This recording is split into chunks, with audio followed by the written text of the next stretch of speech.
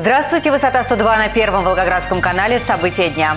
В гаражном кооперативе Советского района Волгограда злоумышленники вскрыли и ограбили более десятка гаражей. Впервые в Волгоградской области родились четверняшки при помощи врачей областного перинатального центра номер 2. Сотрудники МЧС и противопожарной службы провели учебные занятия в рамках акции «За безопасное детство». В регионе за последние полгода почти в 2 раза возрос процент коррупционных и экономических преступлений, выявленных прокуратурой. Сегодня в прокуратуре Волгоградской области на итоговой коллегии озвучили данные о коррупционных преступлениях за последние полгода. Почти 70% преступлений в этой сфере в регионе приходится на получение взятки. Так, за первое полугодие выявлено 547 фактов дачи незаконного вознаграждения. Причем на долю должностных лиц пришлось в 3 раза больше случаев, чем было выявлено надзорными органами за аналогичный период прошлого года. Увеличилось и число фактов незаконных проверок бизнес-структур органами власти. Проведенные проверки вскрыли массу перекосов в работе органов власти. Пресечено около полусотни незаконных мероприятий по контролю. Отказано в санкционировании 62% необоснованных внеплановых выездных проверок. Всего за последнее полугодие прокуратурой было выявлено порядка 20 тысяч незаконных действий. По материалам проверок надзорного органа возбуждено 201 уголовное дело. В сфере надзора за исполнением федерального законодательства за 6 месяцев по представлению прокуроров 10 тысяч чиновников и сотрудников госучреждений привлечены к дисциплинарной и административной ответственности. Сегодня ночью в Волгограде в гаражном кооперативе «Тулака» на улице Авиаторской, 8 злоумышленники вскрыли более 10 гаражей.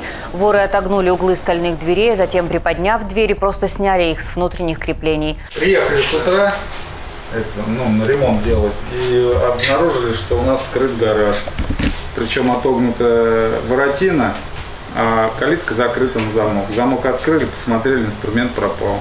Вызвали наряд милиции. В одном из гаражей пропали строительные инструменты на сумму 50 тысяч рублей, в другом – комплект зимних шин.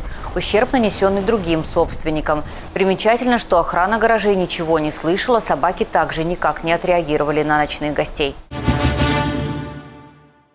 Сегодня суд назначил 10 суток ареста жителю Кировского района за управление транспортным средством в состоянии алкогольного опьянения. Сообщение о неадекватном водителе поступило в полицию от жителей улицы Веселая Балка.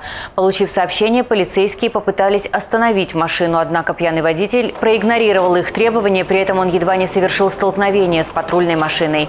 Со слов свидетелей, этого гражданина уже не раз видели пьяным за рулем, при этом пассажирами была его семья, 3 детей и жена. Сегодня в детском военно-патриотическом лагере «Каравай» в рамках акции «За безопасное детство» сотрудники Главного управления МЧС России по Волгоградской области и Государственной противопожарной службы региона провели учебные занятия по эвакуации и тушению условного пожара. Особенно понравилась детям увлекательная эстафета. Ребята одевали на скорость одежду пожарного, преодолевали препятствия и тушили условное возгорание. Около машины спасателей был настоящий ажиотаж. Можно было собственными силами, используя гидравлические ножницы, перекусить металлический пруд. В завершении праздника ребятам разрешили посидеть за рулем пожарной машины и окатили всех желающих прохладной водой из лафетного ствола.